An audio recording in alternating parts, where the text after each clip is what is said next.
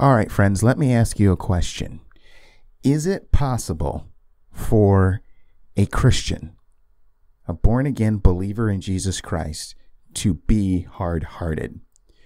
You know, a lot of times when we think about hard-heartedness, we usually think of somebody who is an unbeliever and somebody who's staunch in their unbelief, somebody who refuses to move or budge, and they look like that they'll never repent or anything like that. We think that those people are hard of heart, and that's true, they are. And even if we were to apply that term to encompass the Christian, we might think of somebody who is engaged in a certain sin and is unrepentant and fails to see the error of his or her way or whatever like that. But, you know, the whole thing about hard-heartedness, yes, I believe that there is such a thing as a Christian who is hard of heart. And I think we see an example of that in the lives of Jesus's disciples. And that's what we're going to look at today. But it's going to look a little bit different. It's not going to look like what you might think in your mind just as it relates to hard-heartedness. So what does that look like? Well, that's what we're going to explore today. And what I want to do is I want to share with you a sermon that I preached on this. It was entitled "Beware of Hard-Heartedness." And so it covers a range of passages dealing with Jesus' disciples that tends to demonstrate how they themselves, Jesus' 12 followers, how they were hard of heart, how they were guilty of being hard of heart. I'm going to show and I'm going to demonstrate how that is, or what that looks like. So this sermon I preached actually around or almost around this time of year 3 years ago. So we're talking about fall of 2017. I think it may have been in late October, of 2017. So it was a few years ago. But I want to go ahead and share this with you, and I hope that this really speaks a word to you. That it gives you something to think about, and asking yourself, am I somebody who's susceptible to hardness of heart, just like the disciples were? Okay, so I really hope that this really turns the gears in your mind to really just kind of think about your own heart and your own spirit. Ask the Lord and the Holy Spirit to guide you in that thought as well, and I think that something profitable will come from this. Okay, so we'll go ahead and explore this sermon, and that's going to be the content of our episode today. On this side, I just want to say that if you enjoy loving the scriptures, if you haven't done so already and you intend to, I would strongly encourage you to subscribe to my show on Apple Podcasts, also on iHeartRadio and YouTube.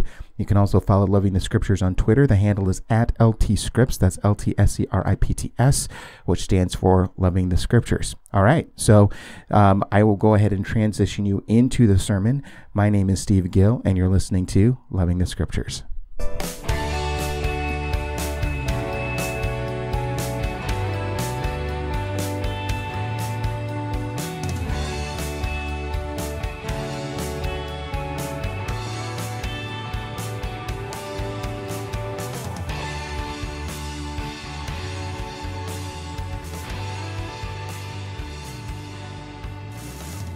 We're going to do something a little bit different because we are, instead of focusing on one specific text like we usually do, we're going to look at a series of texts, but it's all connected together from one theme, from a series of episodes in the lives of the disciples with Jesus, and how we observe how the disciples suffered from hard-heartedness. So if you notice the title there, Beware of Hard-Heartedness, you might think that we talk about hard-heartedness and we're going to be talking about the disciples, and maybe, I don't know, I can't get in everybody's minds, but maybe you're thinking, how do those two things go together? Because if you're anything like me, you might think hard-heartedness and you might think of somebody who is an unbeliever, somebody who is rebellious, somebody who just doesn't want to have anything to do with the things of God. And for the most part, when we look at Scripture, when we look at the Bible, that's absolutely true. And it's interesting, I was just thinking about this because I just got done recording an episode for my podcast, which is going to be uploaded, I think, next week. and I entitled it "The Barrier of Hard-Heartedness." This is all in the study of Acts that I'm doing as part of that. And just in the discussion of what I was talking about in hard-heartedness, because we were looking at the Sadducees when they were confronting Peter and John after they had healed the lame beggar in the temple. And just when you really examine Scripture, it's amazing.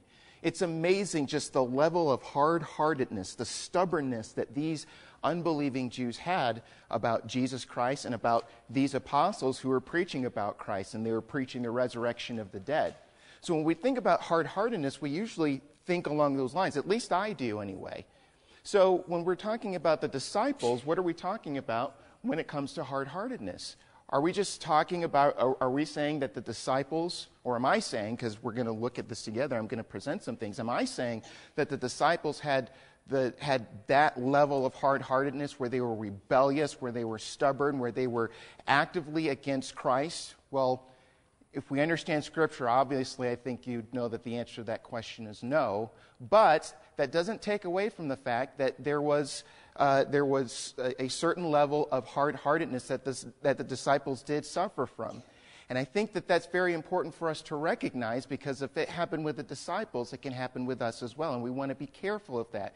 And we want to be aware of that. So when it comes to talking about the disciples, let me just throw out this warning, because we can tend to do a couple of things when it comes to our observation of the disciples. Number one, when we look at the disciples, we look at the disciples, and a lot of times we see them in a not so good light, and we kind of think, wow, what a bunch of goofballs. Why are they so slow in getting it? And that certainly is true. So the disciples really were a slow bunch from time to time. But sometimes I think we get so used to that mindset that we actually ignore or overlook some of the good moments that the disciples had. On the other hand, on the other side, we have to be careful, because when we look at the disciples and we look at those areas where they're kind of acting a little dim-witted, we look at them and we say, wow, look at those nitwits. Why didn't they get it? And then we say those things and we think those things without examining our own hearts. Because I think if we're really honest with ourselves, when we look at the disciples, sometimes if we really examine ourselves, when we allow the Holy Spirit to speak to us, we realize that sometimes we're not all too different from them. And we think along the same lines. Now, along those two thoughts, we are going to see some good in the disciples, okay? Along with their bad. Now, admittedly, the bad that we're going to see in the disciples far outweighs the good, but we do want to acknowledge the good, okay? And we're going to, as we examine this, we want to ask the question, are we like this? Or do we suffer with bouts of hard-heartedness just like the disciples did? So those are the things that we want to think about as we examine Scripture this morning. And we're going to do it, we're going to start off, kick this whole thing off by looking at a very significant miracle that Jesus performed among a multitude of people. So if you have a Bible, turn to Matthew chapter 14. That's where we're going to start. We're going to start off in Matthew, but we're going to eventually flip over to Mark and finish the rest of our message in the book of Mark. But and I could have easily looked at the Gospel of Mark for this account that we're going to look at here, but there's just one or two very minor details that Matthew includes that Mark doesn't, that I just want to point out.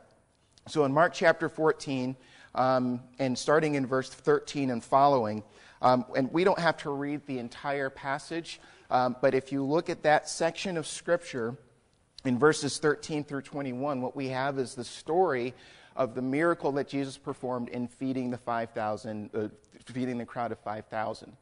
So many of us are familiar with the story, right? You have, and how it starts out is that there are obviously 5,000 people. And it's interesting, originally how this came about, Jesus was trying to get away with his disciples, kind of to have some alone time with them, because they've been busy ministering and touching lives and speaking the truth to all sorts of people. And Jesus says, let's get away. And so they try and get away, and then when they get to the destination where they're trying to go, here comes this large group of people from all the surrounding towns wanting to see Jesus, wanting to interact with him. And it says that Jesus received them because they were like sheep without a shepherd. So here you have a great multitude of people. Jesus heals some of them who are suffering from illnesses and diseases. And so you get this idea that this is kind of an all-day affair. They spend a great amount of time with this group of people. Now you can imagine that interacting with that great amount of people is pretty exhausting. You're getting near the end of the day, and so when it comes to this point, when it's time for this gathering, this assembly to come to an end, the disciples come to Jesus. And if you look at verse 15, this is what it says here. It says in verse 15, again, we're in Matthew 14. And it says, "Now when it was evening, the disciples came to him and said, 'This is a desolate place, and the day is now over, and the day is now over. Send the crowds away to go into the villages and buy food for themselves.'" So when you look at that, that's not really altogether an unreasonable request. I mean, you just have the disciples coming up and saying, "Look, this is a situation, and we realize that these people need something to eat, so let's just send them away. It's getting towards the end of the day anyway." It's just a very reasonable request. Can't fault them for saying that. But look at what Jesus says in verse 16. "But Jesus said, 'They need not go away. You give them something to eat.' They said to him, 'We have only 5 loaves here and 2 fish.'" Now, let me pause for a minute and say that this is one area where the disciples tend to get a hard time. The temptation is that when we look at this and we see the disciples' reaction, their response to what Jesus says, and I've even read this in a few commentaries here and there over the years, where they say, "Well, why didn't the disciples just turn to Jesus and say, 'Why don't you just provide food? It's within your power to do so.'" And so the disciples are kind of blamed for not having the insight to do that. And this is one of those situations where we overlook the good in the disciples and automatically say, "Oh, those dim-witted disciples, why didn't they do this? Why didn't they do that?" Now, when you compare, I think it's in John's account, in John chapter 6, the way that the story goes is that Jesus asks Philip specifically, "How are we going to feed all these people?" And it says, and John says in the narration, that he said this to test him. So we understand when we put some of these different accounts together, we see that Jesus is really bringing a test on these people. Okay? And we have to understand, this is something that Jesus says, "This is what I want you to do. I want you to feed these people. I want you." Now put yourself in their sandals. And I understand this illustration isn't the most perfect in the world, because given technology and things like that, this might be a little bit easier. But think in your minds with me, if you're in a situation where on a Husker Saturday and you have Memorial Stadium packed to the gills like it usually is, 90+ thousand people, and you are given the specific task. This is your responsibility. And let's assume all the concession stands are shut down. Nobody has any food. Nobody has any money. It's just there's no food anywhere. I know that's not realistic, but just stay with me on this. 90+ thousand people, and they say, "You give them something to eat. Provide food for all of these people." I mean, you don't even have to think about that along the lines of Memorial Stadium. I mean, if I was told, if Mark said, "Hey, I want you to feed everybody in the congregation, and you can't use your phone, you can't order anything, I'm going to lock those doors, and I want you to feed these people," and be like, "What?" I mean, it's not like anybody can pull a sandwich out of their pocket, because I don't know people who carry sandwiches in their pockets and say, Do you? Okay. One person does. But even if that's not an option, somebody might pull out some Tic Tacs and say, this is the best I can do. I can share these. But it's not going to do much for sustenance. So we're put in a very, I would be put in a very helpless situation in being given the task to feed people, and I don't have the resources. Check this out. I don't have the resources. That's the point. So when the disciples say, what did they say here? In this account, they say in verse 17, we have only 5 loaves here and 2 fish. So in other words, they see the mass of people. They say, this is all we have. And in Mark's account, they say 200 denarii worth of food wouldn't be enough to give these people just a little bit, just even a morsel. Now, a denarius was 1 day's wage for the common laborer. So 200 denarii, that's pretty expensive. So they understand that they don't have the resources, but you know what? That's the point. Now, we said that this is a test. Jesus is testing them to see what they're going to do. Now, if you ask me, did the disciples pass or fail the test? I'm going to say, maybe you'll disagree with me, but I'm going to say that they passed with flying colors. I think Jesus' point was for them to say, I can't. I can't. That's the whole point. And it's beautiful what you see here. After they just present Jesus with, look, this is all we have. Five loaves of bread and 2 fish. In verse 18, it says, and he said, bring them here to me. You see the transition? Now that Jesus has them where he wants them, now that they've acknowledged I'm in a position where I can't, I just don't have the resources, Jesus says, well, bring what you have, bring it here to me, and you're going to see what I'm able to do. Have you ever had that happen where you're, and I can certainly attest to this in my life, and I won't go into the story because I'm supposed to keep this short, kind of. But have you ever been in a situation where things are just going on in your life and you are just backed into a corner, just situationally in life?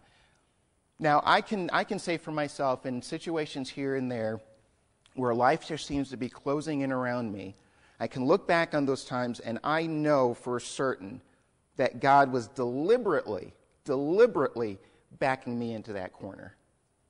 Why? Because he's mean? Because he's not a nice God? No. I look back and I was at a point where I said, Lord, I can't. Or Lord, I don't know. I don't know how to do this. Can you help me? And then, when I was at that point where I said, Lord, I can't, then the Lord said, now you're going to be able to see what I can do and see him work in amazing ways. I think that's what you have going on there. So we know the rest of the story. They bring the 5 loaves and the 2 fish. He blesses them. He divides them up, and they distribute it with among 5,000 people. 5,000 men, by the way. That's not including women and children. So there's, as far as individuals there's more than 5,000 people. But I mean, we just have that number in our mind, 5,000. Whether it's just men or whatever, that's a lot of people. Now, it's amazing that the disciples got to participate in that event. You just kind of wonder what it was like, because you just have 5 loaves and 2 fish, and they just are distributing with these groups of people, and they're able to witness, just kind of the creative miracle that was happening as they're distributing this food. Once they get to the end of the basket, somehow there's more, somehow there's more, somehow there's more, and they keep passing it out and passing it out. Now, we also understand from this story, if you're familiar with Scripture, we understand that there were leftovers. Well, there's 2 things that we understand. Number 1, if you look in verse 20, it says, and they all ate and were satisfied. So everybody got their fill. They walked away with full stomachs. And they took up 12 baskets full of broken pieces left over. And folks, that wasn't an accident.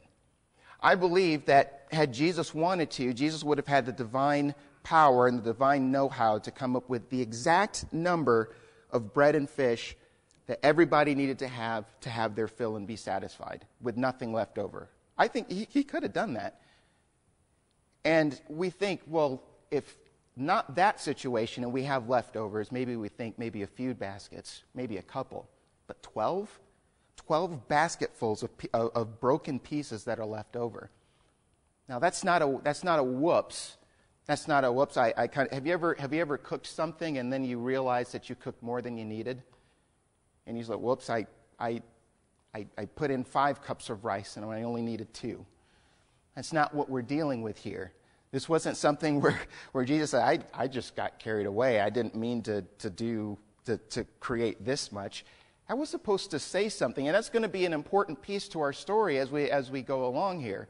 But 12 basketfuls of broken pieces left over that were there after everybody was satisfied. Okay? So you get the picture. So that's the first scene. We kind of look at this as a play, and we just looked at scene 1. Okay? Very incredible miracle. The disciples got to participate in it. They were tested by Jesus. Jesus is saying, "What are we going to do?" Essentially, or he says, "You give them something to eat." He gives them an impossible task deliberately. They say, "I can't," and he says, "Good. Now bring them here to me." He performs this wonderful miracle. Everybody's satisfied, and they have 12 basketfuls of broken pieces left over. So a wonderful scene. Scene 2. Flip over to Mark. Chapter 6. And in verse 45, well, the story starts in verse 45 and goes all the way to verse 52. And I'll go ahead and I'll read this whole account. And this is another familiar account with the account of Jesus walking on water. And the reason why I come to Mark here, because Matthew focuses more on the situation during that time when Peter got out and walked on the water with Jesus and started to sink. That was kind of Matthew's focus. And while there's a lot of lessons to be learned from that, that's not where we want to go this morning. So I just want to focus on this passage here in Mark and what he says at the very end of this passage. And this is where we get to the whole hard-heartedness thing. Because when you look at verse 45, let's read the account here and what it says. And so in this account in Mark, this is right after Mark's account of the feeding of the 5,000. And it says in verse 45, immediately he made his disciples get into a boat and go before him to the other side to Bethsaida, while he dismissed the crowd. And after he had taken leave of them, he went up on the mountain to pray. And when evening came, the boat was out on the sea, and he was alone on the land. And he saw that they were making headway painfully, for the wind was against them. And about the 4th watch of the night, he came to them walking on the sea. He meant to pass by them, but when they saw him walking on the sea, they thought it was a ghost. And they cried out, for they all saw him and were terrified. But immediately he spoke to them and said, "Take heart, it is I, do not be afraid." And he got into the boat with them, and the wind ceased, and they were utterly astounded. Now here's the clincher, verse 52. For they did not understand about the loaves, but their hearts were hardened. So there's where we get it from Scripture itself. The disciples experiencing a sense of hard-heartedness. And it's connected to this whole thing of being utterly amazed at what happened. Now, in some sense, you want to cut the disciples a little bit of slack, because when's the last time you saw somebody walking on water? I mean, I've never seen that before. I mean, you see Jesus walking on top of the water. I saw a shirt years ago. It's kind of funny. It said Jesus didn't need a surfboard, which I thought was pretty cool. But you have him walking on water, and they thought that he was a ghost. And when he gets in on the boat, the wind, everything ceases. And so they're just out of their minds. Now, here's the thing, as it relates to their hard-heartedness, and I think this is where we can get into a little bit of the problem that the disciples are suffering from, just as far as their hard-heartedness. The way that we should understand this whole thing of them being totally astounded is that they're still grappling with this whole thing of how is this even possible? And so when they're looking at everything happening around them with this situation in particular, they're having trouble receiving in their hearts and their minds that they're not dealing with any old ordinary person. It's just a barrier within their spirit where they're just having a hard time receiving these things. Now again, this hard-heartedness isn't being expressed by hostility like a lot of Jesus' enemies, but it is hard-heartedness nonetheless of one degree or another. And so when it's talking about this hard-heartedness, they're having trouble receiving these things. And so that to me indicates that they're having trouble wrapping their arms and their minds around this whole thing that they're dealing with somebody totally other. It's really amazing when you think about, up to this point, some of the things from the beginning of Jesus' ministry up until that point that the disciples have actually witnessed Jesus do. They've already seen him, for example, drive out demons. He's done that twice. And one of those guys had a legion of demons. He had so many demons in him. So they've seen him do that. They've seen him heal a leper. They've seen him heal a paralytic. They saw him heal a man with a withered hand. They saw him raise a widow's son from the dead. So they've actually seen a case of resurrection. You know, I think if we were to rank the amazingness of any sort of miracles from a human perspective, I would think that maybe raising somebody from the dead would be on the top of the list. So they were able to see that. They witnessed Jesus calm the storm. They thought they were going to die. The waves were overwhelming the boat. And they even came to Jesus and said, "Don't you care that we're going to die?" And Jesus just gets up. And he says, "Peace, be still." All over. And they were amazed at that. And some of them got to see Jesus raise Jairus' daughter from the dead. So you got a good handful of things that they've been able to see. But when you have this whole thing with Jesus walking on the water, there's just something about that in addition to everything else where it's just like there's just something. There's spiritually there's something going on in there where they're just having trouble accepting this whole idea of who they're dealing with. And so every time they see these things, it throws them for a loop. Now that hard-heartedness and the expression of that hard-heartedness, this is just descriptive here. This is just Mark describing, hey, their hearts were hard. But we're going to see how it manifests itself as our story goes on. Okay? So that's scene 2. It's a very brief scene, but it's a very important scene to help us have a little bit more of an understanding of what we see following this.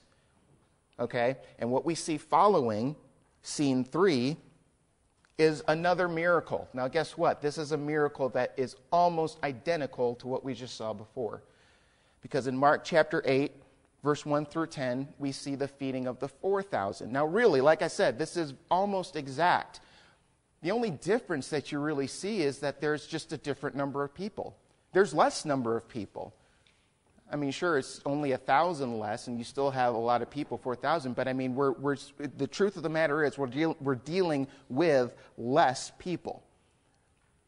And so as you go into the story, it says in Mark chapter 8, verse 1, it says, "In those days, when again a great crowd had gathered, and they had nothing to eat, he called his disciples to him and said to them, 'I have compassion on the crowd, because they have been with me now for 3 days and have nothing to eat. And if I send them away hungry to their homes, they will faint on the way. And some of them have come from far away.'" So another small difference here we see in this account is that whereas the disciples say, "Hey, let's send the people away so that they can get something to eat," here Jesus kind of makes the initiation here. Now, this sort of has a hint of testing in it too, I believe. Now, Scripture doesn't explicitly say it in this account like it did before in the first miracle in John chapter 6. But you kind of get this idea because it's just the perfect setup. Like I said, the situation is just pretty much the same. And so Jesus, and you notice the way Jesus describes it, it's almost as if he's closing all of these options and saying, well, we can't send them away because it's too far away and they might faint on the way. You're just kind of laying these things out. In other words, just saying we need to figure out a way to get these people something to eat. Now, if this is another testing, which I think it is, remember the first time I believe that they passed with flying colors because they understood the lack of their resources and they rightly said, we can't. We don't have the resources to do that. Now we have the same situation. And look at their response in verse 4. And his disciples answered him, how can one feed these people with bread here in this desolate place? Wait, what? What? Sometimes it just boggles the mind where you look at that and you see, again, I'm going to repeat it again. This is the same situation. The only difference is that there's less people. And the impression that you get, I don't know exactly how much time passed between these two accounts, but you get the impression that not a lot of time passed. And so they'd just seen something like this before, and now they're in the same situation. And they say, well, what's going to happen? They didn't turn and they didn't say, well, we remember what happened last time. Lord, if we just scrounge up whatever we can, do you think you can do something with that? Do you think that you can take that and do what you did before? But they didn't do that. They were at the same amount of loss that they were before. And so if we were to ask the question, did the disciples pass or fail this test, they got a big fat F on this one. They got a big fat F. Now here's the thing, because what boggles the mind, at least what boggles my mind, is this is the grandness of the miracle that they had seen before, and how fresh that would have been on their minds. Now, in fairness to the disciples are not the only people to be forgetful like that after something that happened that was so wondrous. You see examples of that with the Israelites in the Bible. If you read through the Old Testament and you see all the things that God did for them while they were in the wilderness, and then you still have them questioning God's goodness, as they're journeying towards the Promised Land, you think, what in the world is going on? Why are they like this? But I think that's important for us to note in our minds, and this is where we have to stop and we have to examine our own hearts, or let the Holy Spirit examine it and bring to mind things that might be deficient in our own hearts and our own spirits. Because isn't it amazing that you have examples in the Bible where even after the greatest displays of God's power, people forget? And we look at that in Scripture and we say, how stupid, and we don't deny that it is, but that if you see that happening with more than one group of people, I think that that's something that's common among humanity, which includes you and me. Have you ever had it where God worked in amazing ways in your life, and then a week later you totally forgot about it? And then when you're in a similar situation or some other situation that's maybe even less dire, we go, oh no, woe is me, what are we going to do? And God's like, but I just worked so powerfully here. And that's the thing that we have to guard against. We're forgetful people. I want to talk about that a little bit later. But we see this specifically with the disciples. So when we talk about hard-heartedness, here's the manifestation of it. Because they don't recognize that with Jesus in their midst and understanding what Jesus did before, they can even still acknowledge what they said before and say, we don't have the resources to do that. But Lord, we know you are able. We've seen you work before, and appeal to him in that way. But they're just as much of a loss now as they were before. So Jesus asks them in verse 5, how many loaves do you have? And they said 7. And so as the story goes on, we don't have to read the whole story, but we're familiar with it again, right? So they have 7 loaves and a few fish, and Jesus does the exact same thing there that he did before. And he feeds 4,000 people. And you have the same situation where you have an abundance. This time there's 7 baskets full of broken pieces that are left over. So again, there's an abundance. Okay, so we see pretty much the same situation, the same miracle happen, same abundance, end of the story, right? And so we think, okay, the story ends there. Maybe now the disciples have learned. Maybe now they got it. I wish that were the case. I wish. But that it didn't turn out that way. So now we come to scene 4. Here's the pinnacle here. And it comes right after here. We're still in Mark. And if you look at verse 11, it says, the Pharisees came and began to argue with him. Now, let me back up. Because in verse 10, so he did the miracle. And then in verse 10 it says, and immediately he got into the boat with his disciples and went to the district of Dalmanutha.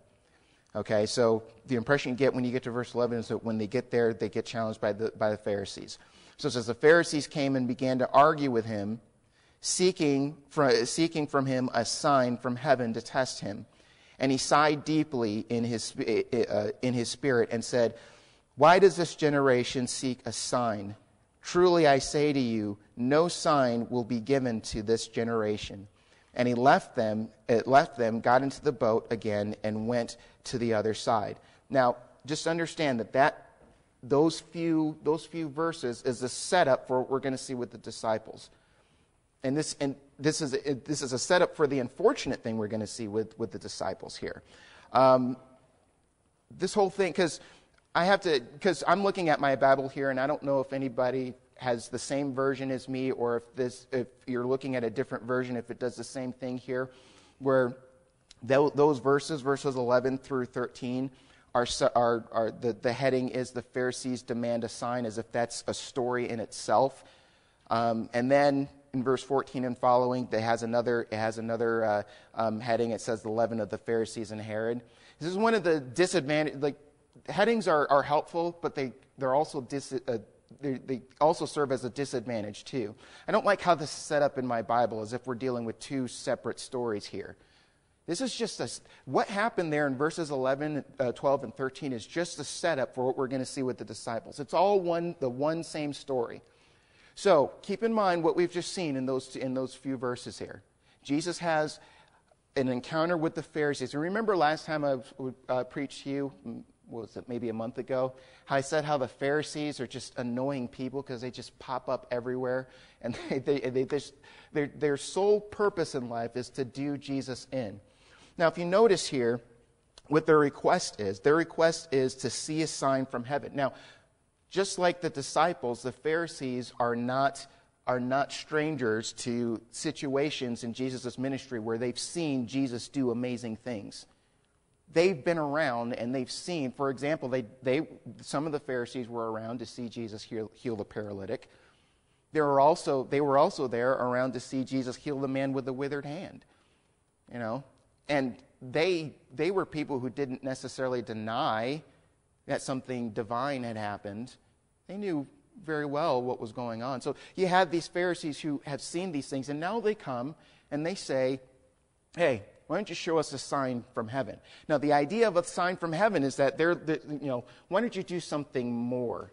We want to see you do something, like if you can do something with the sun or the moon or the stars, if you can do some sort of explosions and glitter of something so that we can really get wowed by something here. You kind of get the sense, because we think, again, hard-heartedness, we know that the Pharisees and the elders and the scribes and everybody like that, they were definitely hard-hearted.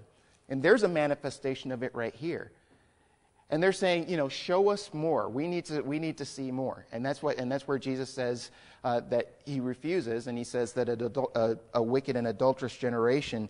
Well, he doesn't say it in this passage here in Mark, but in a parallel passage, he says that a wicked generation, a wicked and adulterous generation, asks for a sign.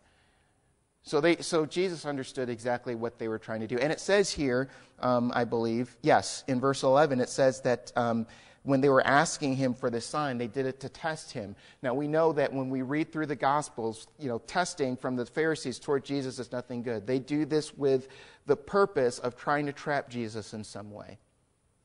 Okay? So here we see the Pharisees, the known enemies of Christ. When you read through the Gospels, whenever they appear, we want to boo and we want to hiss. And so they have their little encounter with Jesus, and then Jesus gets into the boat and he goes away. Now, he's in friendly territory. He's on the boat with his disciples. And when we pick up the story in verse 14, this is what you get. So it says in verse 14, now they had forgotten to bring bread. And they had only one loaf with them in the boat. And he cautioned them, saying, "Watch out, beware of the leaven of the Pharisees and the leaven of Herod." So, I mean, Jesus is trying to, and this is a good thing about Jesus as a teacher of the disciples, because you get the sense that the disciples were there witnessing everything that had happened with the Pharisees. Jesus is saying, based on what you just saw there, I want to give you a warning. Beware of the leaven of the Pharisees and of that of Herod. He's trying to teach them something. Now, there's a problem. They forgot bread. They forgot to bring lunch. And all they have is one loaf. Now, what does that sound like? That sounds like a lack of resources, right? Just like before. Just like with the 5,000, just like with the 4,000. So they forgot to bring bread, and they only had one loaf. And so here you have Jesus trying to teach them this lesson that has nothing to do with literal physical bread, but that's what the disciples thought he was talking about. So when you look at verse 16, he says, "And they began discussing with one another the fact that they had no bread." They thought that's what he was referring to. Maybe they thought in some way that was Jesus' way of scolding them. You know, how could you forget to bring bread? Now, I don't know if that's truly what their thinking was. I don't know how they came to that conclusion, given the fact that Jesus said, "Beware of the leaven of the Pharisees and of Herod." You know, the connections just don't seem to match up. But that's what's on the disciples' thinking. So their thinking is that Jesus is saying this because they have no bread. And so when you look at verse 17, it says, "And Jesus, aware of this, said to them," and you can imagine that Jesus is just exasperated at this point. Because Jesus isn't even trying to test them. Remember, we see he's testing them those couple of times. This isn't even a test. Jesus is just trying to teach them a lesson that's different, that has nothing to do with physical bread. And he says, "Why are you discussing the fact that you have no bread?" Now here, he's going to ask these series of questions, and these are interesting questions, but notice them here. He says, "Do you not yet perceive or understand? Are your hearts hardened? Having eyes, do you not see? And having ears, do you not hear? And do you not remember?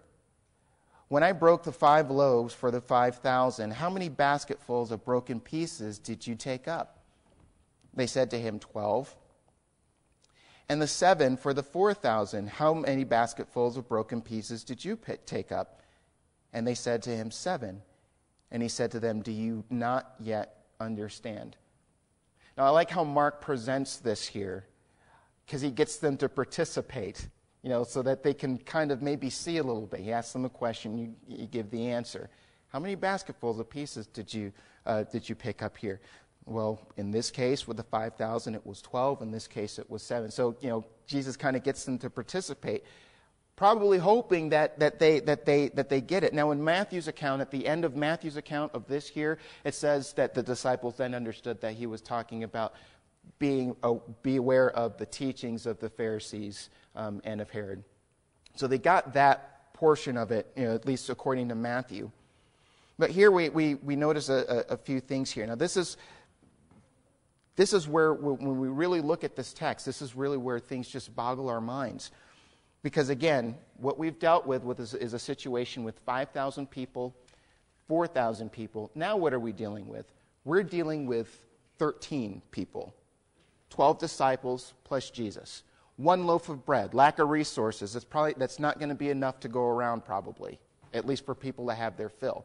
Now, the disciples are worried that Jesus is referring about physical bread because they forgot bread. So the idea that you get when Jesus is bringing this out is that if I was really concerned about physical bread, don't you think that I would have been able to do what I did with the 5,000 and the 4,000? Now, notice that he focuses more on the abundance that he created after everybody had their fill and was satisfied. That was the focus that he seemed to major on.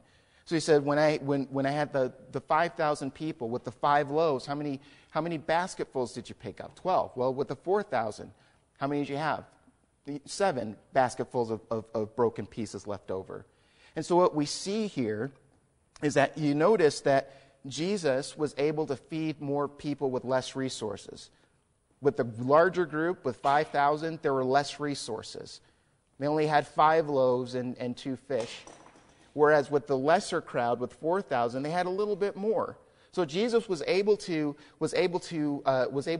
create and then some with a greater crowd with less resources. And he was able to create more of an abundance for the greater need, the 5,000, than he did for the 4,000. I mean, in either case, it was pretty amazing, the abundance that was left over. But I think one of the things that you see is that he did with the larger crowd, he had less resources and was able to give everybody their fill. And he created more of an abundance. There was 12 basketfuls left over, as opposed to the 7 that was before. Now line all that up together, and you have a boat of 13 people. And the disciples are worried about bread. Jesus is like, no. I could easily take this one loaf, and if I wanted to, I could do the same thing that I did with the 5,000 people. Surely you think that I could provide for 13 people. There's the hard-heartedness manifested at work. Now, I want to go back to those beginning part of those series of questions, and this is really going to hone into the whole thing of the hard-heartedness, because again, hard-heartedness, a lot of time we think of the Pharisees, we think of the Sadducees and those sorts of people. And those are the people that Jesus just got done interacting with before he got on the boat. And it's significant that he uses this language after having that encounter that he had with the Pharisees. So he says, go back to verse 17, where he says, "Why are you discussing the fact that you have no bread? Do you not yet perceive or understand? Are your hearts hardened? Having no eyes, do you not see? And having ears, do you not hear? And do you not remember?" Now, with that in mind, I want to show you something real quick in Matthew chapter 13. In Matthew chapter 13, this is right after Jesus tells the story, the parable of the sower, or the parable of the soils, whatever you call it. It's called both. And in verse 10 of Matthew chapter 13, it says this. It says, "Then the disciples came and said to him, 'Why do you speak to them in parables?' And he answered them, 'To you it has been given to know the secrets of the kingdom of heaven, but to them,'" people on the outside, but to them it has not been given. For to the one who has, more will be given, and he will have an abundance. But from the one who has not, even what he has will be taken away. This is why I speak to them in parables, because seeing they do not see, and hearing they do not hear, nor do they understand. Indeed, in their case, the prophecy of Isaiah is fulfilled that says, 'You will indeed hear, but never understand. You will indeed see, but never perceive. For this people's heart has grown dull, and with their ears they can barely hear, and their eyes they have closed, lest they should see with their eyes, and hear with their ears, and understand with their heart, and turn, and I would heal them.'"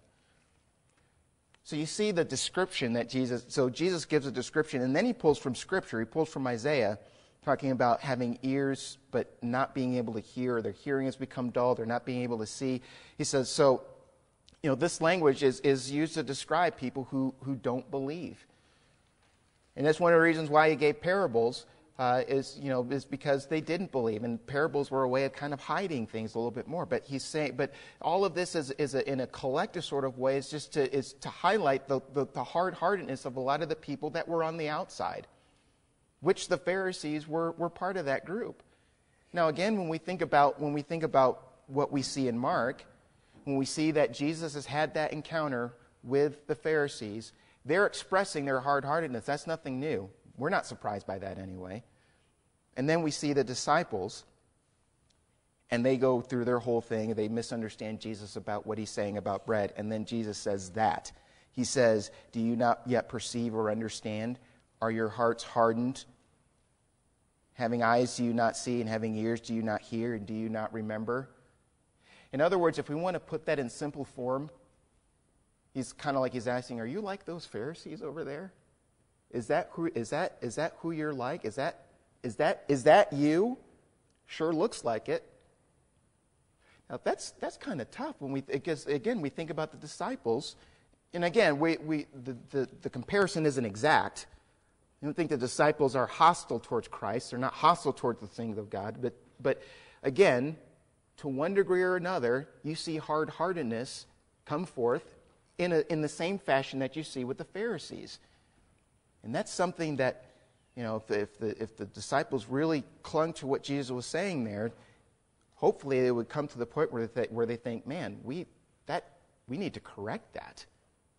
I mean, just imagine, put yourself in their shoes. And we understand that the Pharisees were, again, trying to do Jesus in.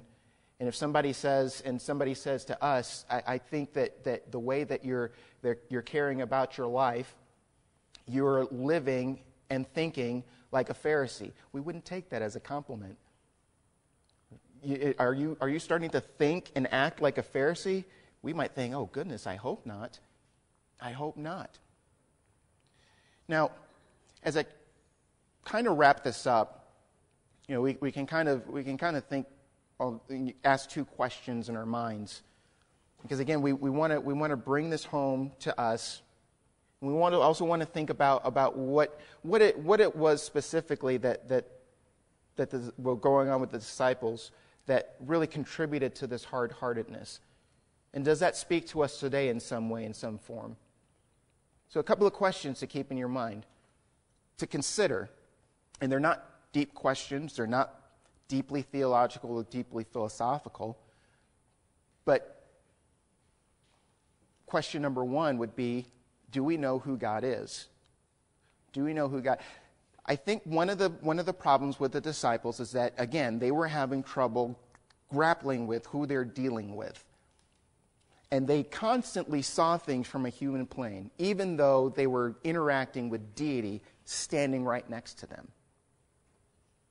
They had the wonderment, and they had the thought in their mind, who is this? Remember the story when he calmed the storm? Remember what their question was? Who is this? That was their question. Who is this? That the wind and the waves obey him. They were still grappling with these things. And I think in some way we have to ask ourselves this question: do we know who God is? And in that question, the reason why it's important for us to ask that question is that we have to ask ourselves, do we truly understand who we're dealing with? Because the problem is, in a lot of cases, a lot of times, we try and make God like us. We think that God thinks the exact same way that we do. We think that God does the exact same things that we do. And then when God doesn't work from the human script, we say, what is God doing? What's going on? Why is he doing this? Why is he doing that? And then sometimes, sinfully, we charge God with wrongdoing, because that's not the way we would do it. Right? And we try and make God like us. We got to be careful of that. We're dealing with somebody who is totally other. And that's something that the disciples struggled with from time to time. I was talking to a woman, this was years ago, and she was saying, and she said about her relationship with God, she said, I don't really see God in reverence. I don't reverence God. But I do see him as my friend, my very close friend. Now, she's not totally incorrect for thinking that.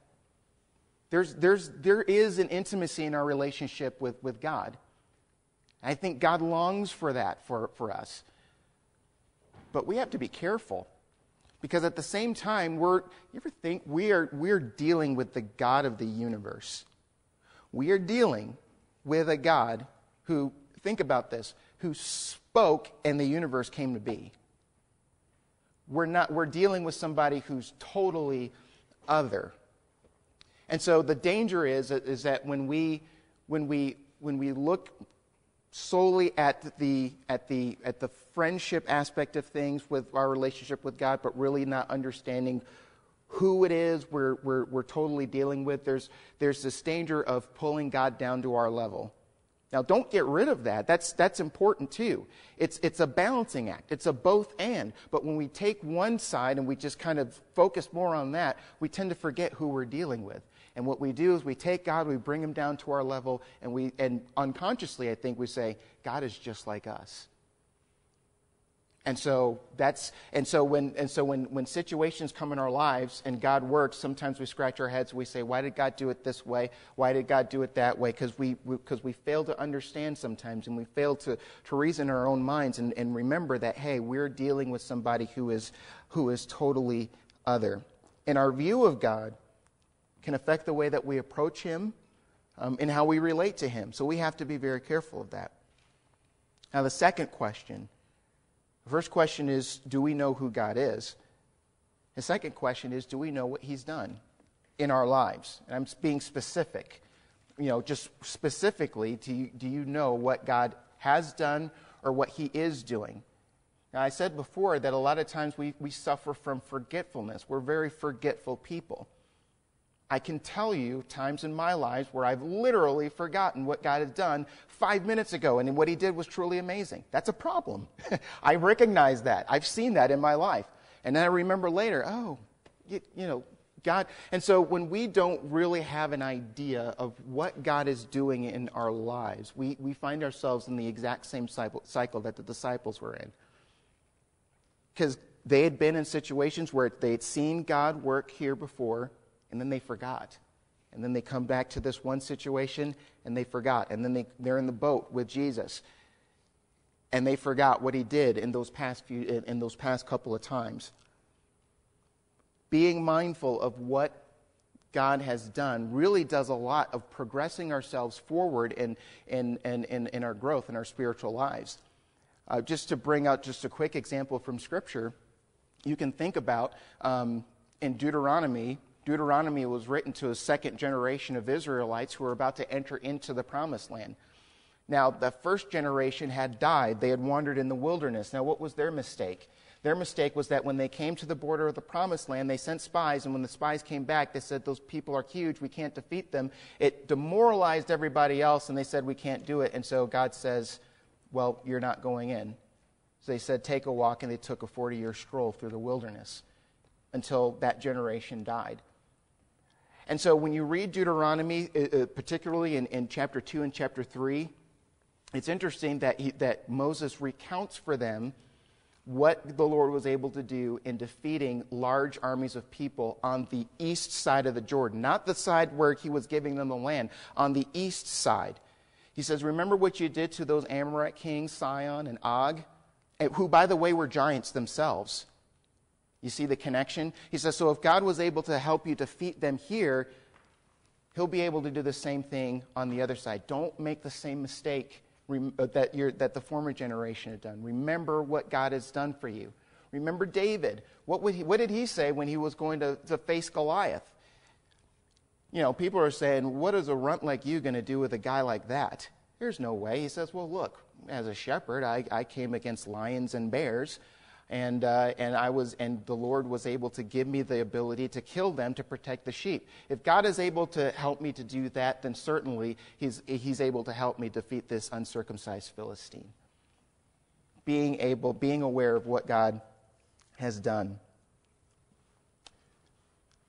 So, here's a question, and I just want to lay this out in closing. And this is I didn't plan to close like this with this question, but because it's actually something that I thought of on the way here, and I just want to pose it to you to think in your own minds. Do we, when we get up in the morning, when we get up and we go about our day, do we wake up with a desire and an expectation to see God work in our lives? Do we have that? And I deliberately say we. Because if someone were to ask me that question, I'd have to say, do I wake up with a desire and an expectation to see God work? And God works all the time. And I think one of our problems is that we just have trouble paying attention. I'm going to say this real quick. It was years ago. This is just an example of just how God works. It was years ago. I was still in seminary, and one of the assignments for one of my classes, this was a ministry praxis class. It was a class where you just get experience in ministry, just practical ministry experience. And one of my assignments was that I was supposed to interview somebody from a funeral home, somebody who ran a funeral home, just, to get an idea of how do ministers interact with people, when funerals happen and things like that. And listen, a short circuit up here or something, but what happened was I called one funeral home that I knew of, but in my mind I thought it was another funeral home. So I'm talking to the people, I'm thinking I'm talking to the people at this funeral home, but I'm actually talking to them at this funeral home. So you see where I'm going with this. So naturally, when I set up the appointment to sit down with whoever, I go to the place where I thought that I called. And so when I walk in and they say, yeah, I'm here with the appointment with so-and-so. They say, there's nobody here by that name. Yeah, well, I had an appointment on this day at 3 o'clock, and I think, did you mean the one down the street? Because they were on the same street, Points Avenue. There was one here, and there was one several blocks down the road. So I'm like, this is embarrassing. So I got in my car, and I went to the other funeral home, and I said, yeah, I have an appointment with so-and-so. Oh, yeah, they're back here. And so I asked the questions and, got the assignment done, no problem. But this person I was talking to, this lady, she was a believer. And outside of the time where I was just asking her questions, we just spent maybe a good 30 minutes just talking about the things of God. And it was wonderful. That time was truly encouraging.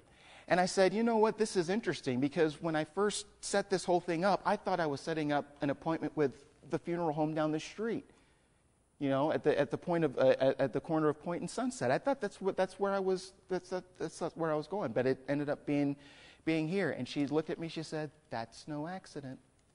I think God just kind of brought those things together.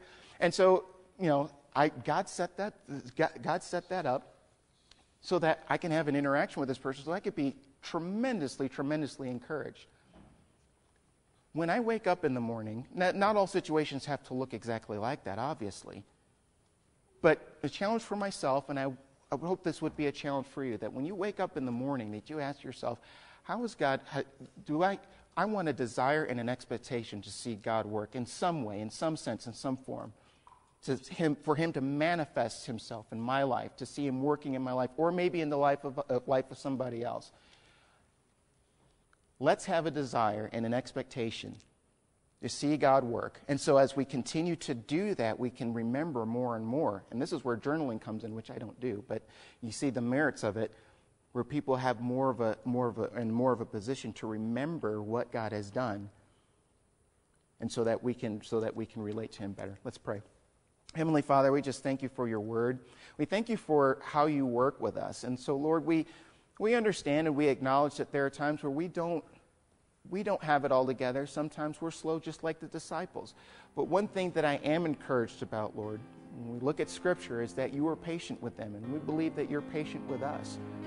And so, Lord, forgive us for those times where we don't look for you, where we overlook your work in our lives, Lord. And give us that heart's desire just to be able to see you in every step of the way in our lives, every single day.